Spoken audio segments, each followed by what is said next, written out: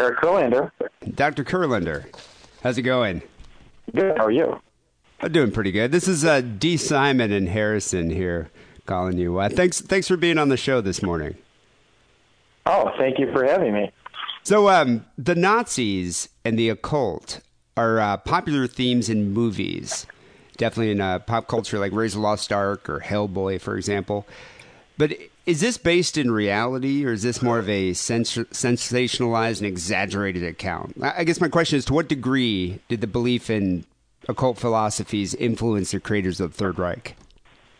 Well, that was my question when I started the research 8 or 9 years ago, is, what real evidence is there for these massive pop cultural kind of this industry, right? Comic book, film, popular crypto history.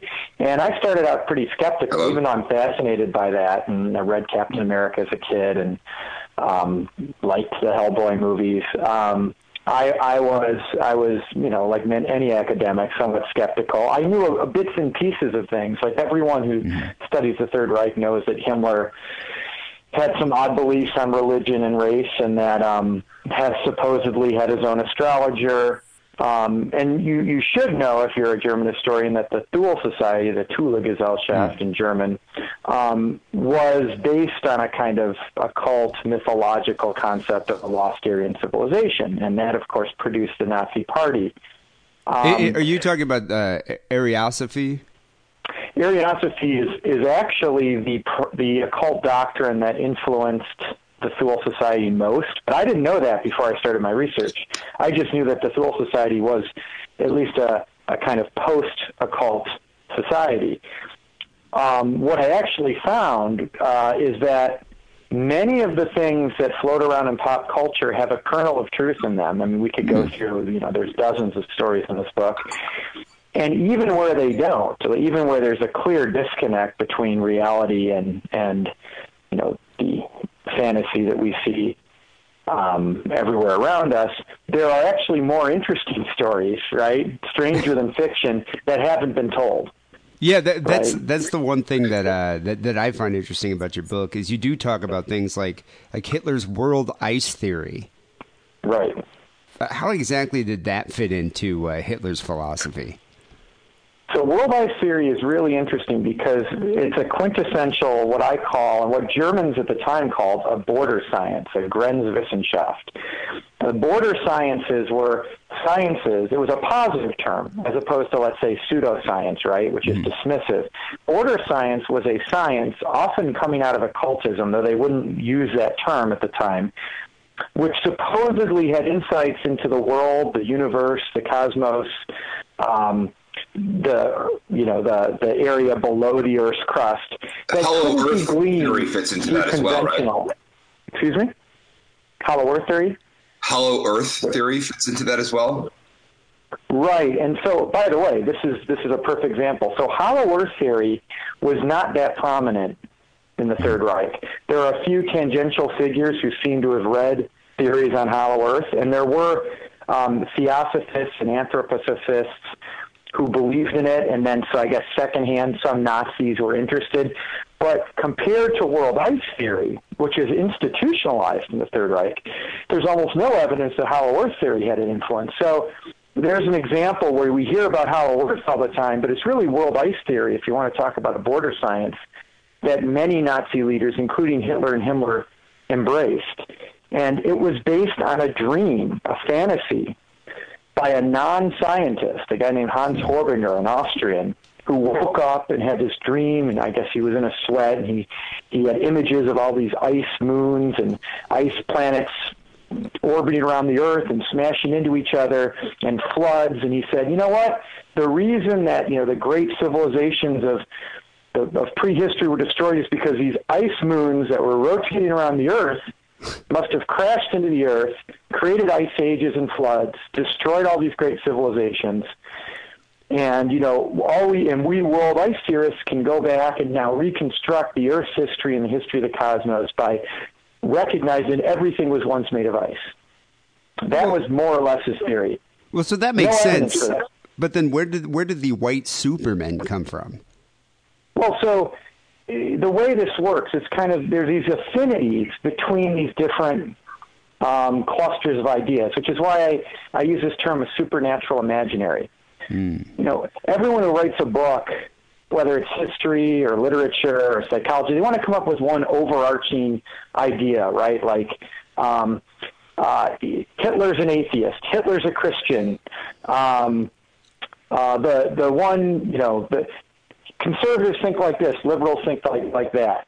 What I found in researching this is that there's no one idea or doctrine, like Ariosophy, which Nicholas Goodrich Clark wrote a whole book on. Yes, it doesn't explain the Third Reich exclusively because it was just one of dozens of doctrines in pagan religions that fit into the supernatural imaginary. And the way you start to see its influence is when you look at affinities between, as you just suggested, world ice theory, which is ostensibly a kind of science, right, that's explaining natural history. Creation story.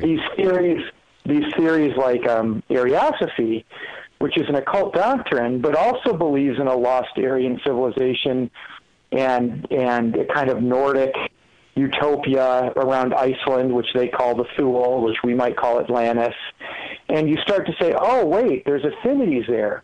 And frost giants would have survived in both, and Thor could have been the god in both of those scenarios, right? And there's a flood which destroys the civilization, so these god men, these Aryans, have to flee to somewhere really high. Oh, wait, Tibet, right? The Himalayas, where they preserve their religion. And now we get into this Indo-Aryan belief behind Nazism. How can these people who are so Germanic in their fetishization of the North also be pro-Indo-Aryan Tibet? Well, that's it. And world ice theory and Ariosophy in that way are connected, even though they seem independent. Well, it seems almost convenient. Does that make sense? Well, it does, but it also seems kind of convenient for Hitler to say, yeah, you know, we practice, or, you know, we accept Shintoism in Japan or Hinduism in Tibet in the Himalayas. Is it so that they can justify the fact that they're allies with this nation? So the argument I make about almost all of these doctrines is there's always an element of instrumentalization or pragmatism, and there's always an element of authenticity. It depends on the Nazi, it depends on the doctrine, it depends on the context. There's so much evidence that all the leading Nazis, not just Himmler and Hess, but Dare,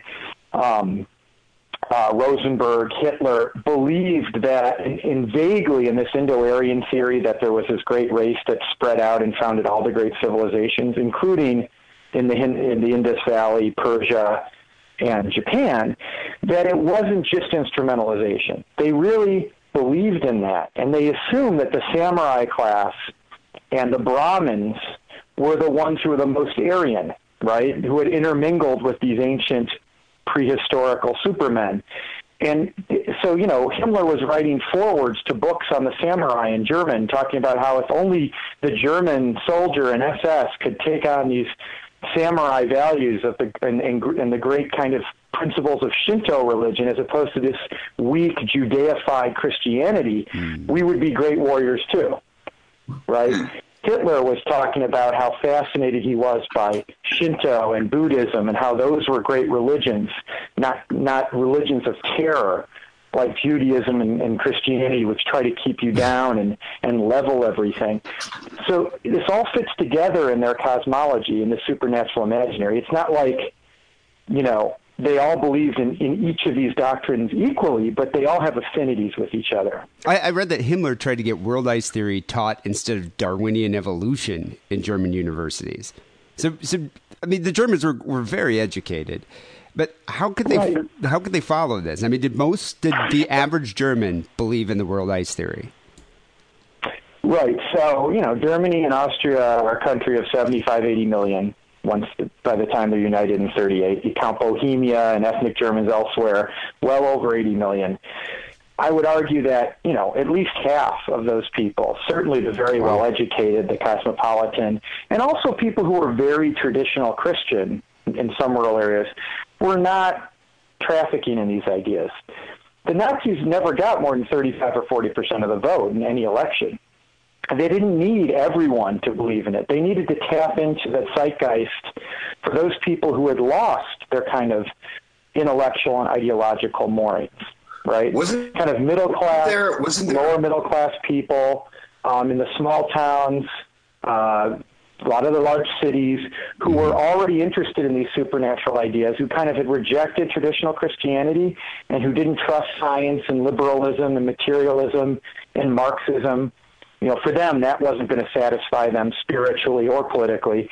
And for them, these ideas, which Nazism picked up on and appealed to, were perfect. So, yes, there's a lot of mainstream scientists. Planck, Einstein, they're all making fun of world ice theory, but Himmler doesn't care. Himmler's argument is these Jewish scientists who are all materialists would like to destroy our belief in the beyond and in something greater than ourselves. And relativity is about confusing us. That's why we need world ice theory, because it's a more authentic Germanic science, right?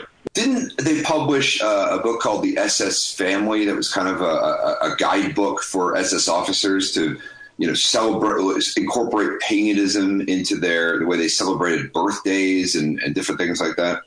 The SS Ahnenerbe, which is Himmler's research institute, publishes hundreds of books and articles and funds hundreds of expeditions. I mean, to give you another area where there's affinity, so let's get to religion here, right? So we talk about world ice theory, a border science, talked about anthroposophy, which is an occult doctrine. In terms of religion, Himmler was sponsoring, and he's just one of many, a guy named Otto Rahn. Otto Rahn was a young philologist who we now, many of us would call the real Indiana Jones, philologist, archaeologist, who had been researching the Grail in southern France with a bunch of French occultists and Freemasons and, Dan Brown types.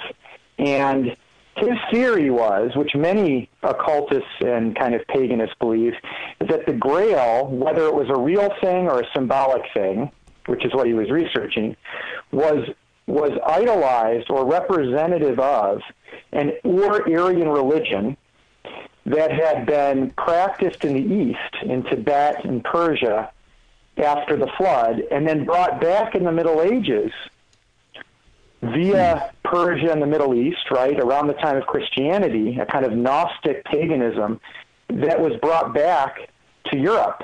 And the reason the Catholic Church wanted to eliminate it, right, the Inquisition, is because the Jews saw it as threatening because it was an Ur-Aryan religion, which they called witchcraft, right, and paganism and Satanism, but for the Germans was the authentic religion, and also, the rural French, because the French were also Germanic, right? And the Holy Grail was at the center of that religion. And so Rahn had theorized that there was a Luciferian religion, where Lucifer is the god of light, that goes back to this Ur-Aryan cataclysmic, prehistory, and it had come back to Europe, and the Germans and pagan people practiced it, but the Catholic Church, which is, of course, manipulated and run by Jews, wanted to destroy it. Himmler believed this. Daré believed this. Many Nazis believed it. And they funded these expeditions. This also fits in with world ice theory and Ariosophy, even though those are completely independent doctrines, and someone who believed in one may not have even heard of the other. You see how they all have the same premises, right? So you've done a lot of research on Otto Rahn. Are there anything to the rumors that Otto Rahn was actually gay? There's quite a bit. I mean, given the times that he was penalized or demoted after supposedly being seen in a bar doing something untoward. I mean, there were a lot of alcoholics in the SS. And yes, if you were drunk publicly, you could be punished in some way. But the fact that happened in multiple times, that it often was preceded by some heart-to-heart with Himmler, suggests that, yes, he was combating, publicly the image of being gay. And that's why his suicide, which some people have conspiracy theories about, may well have been him recognizing, because he had just basically gotten married, or he had agreed with Himmler to get married and then called it off. It looks like he was, not able to be open about his sexuality, and rather than continue to get assigned to concentration camps to rehabilitate himself, right, he walked out into the Yeah, I mean, I didn't spend a lot of time on Otto Rahn's personal life, but from the stuff I read, it does seem. Importantly, he was rehabilitated by Himmler a year or two later, and his books kept getting published. So whatever was going on, it wasn't enough to undermine his credibility as a scholar. So my question is about some of the other leading Nazis, like Eichmann or Mengele. Like, did they dismiss some of these, like Himmler's expeditions, as just folly? Because I mean, Himmler even had the SS Witches Division. Like, what did these guys think of that? Right. Like other leading Nazis. So great question. So the Witches Division was actually under Heydrich. Oh. So if I had to pick the most skeptical Nazis, I would pick Heydrich and his subordinate Eichmann. Eichmann was a protege of Heydrich, not Himmler. Kind of a technocrat who would just do whatever he was asked. What's interesting, and there's revisionist work that Eichmann saying he's actually very ideological and had crazy views about Jews also. He wasn't just some banal bureaucrat. But Heydrich, who was very opposed to sectarianism of any kind, Heydrich just believed that if you're not a devout Nazi, you're dangerous. So whether you were a Jehovah's Witness or a devout Catholic or an astrologer, if you couldn't show that you were completely into Nazism first, he saw you as a threat.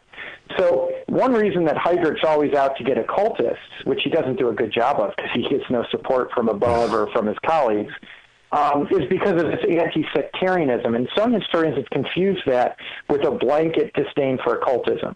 And as I show in the book, they just want people to be loyal to Hitler. So you get this weird thing where leading anthroposophists who have all these crazy occult ideas, like this guy Erhard Bartsch, is constantly being wined and dined and hired by Dare and Rosenberg and Himmler and Ohlendorf. And what brings him down, which Ohlendorf, a leading SS man, tells him, stop doing this, is when he tells anyone he meets, if you really want to understand biodynamic agriculture and all the cosmic things I'm teaching you, you've got to become an anthroposophist. You've got to accept Rudolf Steiner as your savior, not Hitler, basically. That's what gets them in trouble. It's not the doctrine. So to come back to this idea of are there other Nazis, or, Heydrich and Eichmann, the Witches Division, Himmler was interested in the history of the Inquisition. Why? Coming back to the Otto Rahn thing, you see all these things are linked.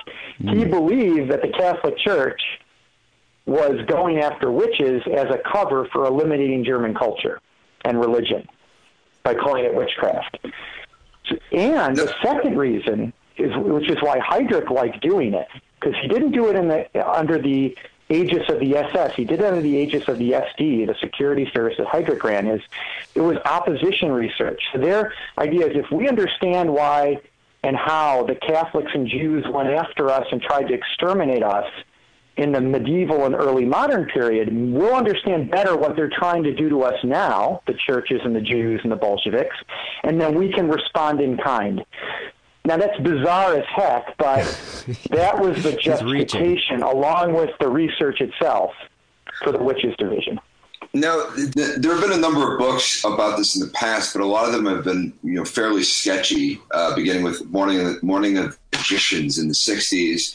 And then, there were a couple of World War II vets from America who wrote books like Trevor Ravenscroft about the Spear of Destiny. The only one I found that's like reliable was Peter Levende's Unholy Alliance. I actually will cite him occasionally. He straddles the two genres. He straddles like academic history and what I call crypto history. Levende, almost half of his sources and claims are not corroborated by German archival sources or eyewitnesses. And clearly he has an axe to grind, and that's borderline in some ways occultist himself. On the other hand, he does come up with a lot of arguments based on evidence that I find very plausible. So the way I dealt with that is if it was a book like Levende, I would cite it, selectively to acknowledge his arguments where I thought they were legitimate, but not rely on him for primary evidence. Most of the other books are completely fabricated. So while we know they looked for the Holy Grail, we have plenty of archival evidence for that, and had all these other mystics talking about the Grail. I found almost no evidence, at least among the usual suspects, of them thinking that the Spear of Destiny was a mystical object that would somehow win the war for them, like, the Ark of the Covenant. It's true that some of them were interested in it, that Hitler did probably visit it. He grew up Catholic in Vienna, near Vienna. I'm sure he was interested in it. But again, it's like the hollow earth theory. When you have all these things that really were important, why are we focusing on something for which there's no concrete evidence that it had any central importance, right? And that's why I put Fear of Destiny for. So no flying saucers at the secret polar base is what you're saying. Well, no, actually, with flying saucers, I did find some evidence. So here's the flying saucer thing. And I do have a chapter that looks at miracle weapons. They hired a guy named Victor Schauberger, who was an amateur Austrian scientist who looked at water dynamics, and some of the stuff he did actually was real science. And based on that, he came up with certain theories about anti-gravity and hidden forces in the universe, which are obviously very similar to what occultists claim. Some major Nazi leaders and industrialists already in 1934 are like, Hitler, you should meet with this guy. He's already met with Mussolini, who I guess thought he was crazy and didn't pursue it. And so he's like, Hitler, you should meet with him, because at the time Austria was in between the two fascist powers, and he didn't want to lose out, right? So Hitler met with him. Hitler was annoyed. So we have the transcripts. Hitler was annoyed that he wouldn't tell any of his secrets to him. So every time Hitler said, so how could you do anti-gravity, or what is this thing? He'd say, oh, that's patented. If you hire me and give me a lab, I can tell you, more or less. Hitler's kind of sober chancellery buddy, Lammers, in his notes, is like, this guy's clearly a charlatan. I can't believe the Fuhrer would really trust him. I hope the Fuhrer doesn't. And then, some snarky aside, of course, Kaiser Wilhelm brought in occultists too. God knows what Hitler's going to do, but he probably won't buy into this guy, right? Within a few years, he's being hired all over Germany to come up with new technologies, none of which work. And then when the war breaks out, Hitler approves him being hired to work on rocket technology and new weapons. Again, nothing he's done has ever been patented to produce any kind of weaponization, And he actually is forced, because Schauberger is not really a Nazi, he's forced by the SS to use slave laborers to experiment with all these anti-gravity things, including something that crypto historians call the bell. It's this mythical bell that might have created anti-gravity or harnessed anti-gravity energies and may have been able to levitate and had a very high amount of radiation, which is why lots of prisoners supposedly died. I do have evidence that thing may have existed, and certainly that Schauberger was experimenting with bizarre stuff. My conclusion is none of it was actually weaponized or usable. It was all based on fantastical magical thinking and desperation, but he was used by the Third Reich. That we know. Wow. What I don't believe is that in Operation Paperclip, they actually, found his bell and put it in Area 51.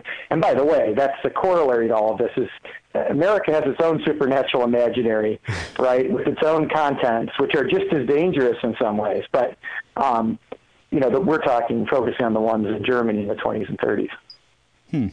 That's interesting. So a couple questions. I know you got to get going.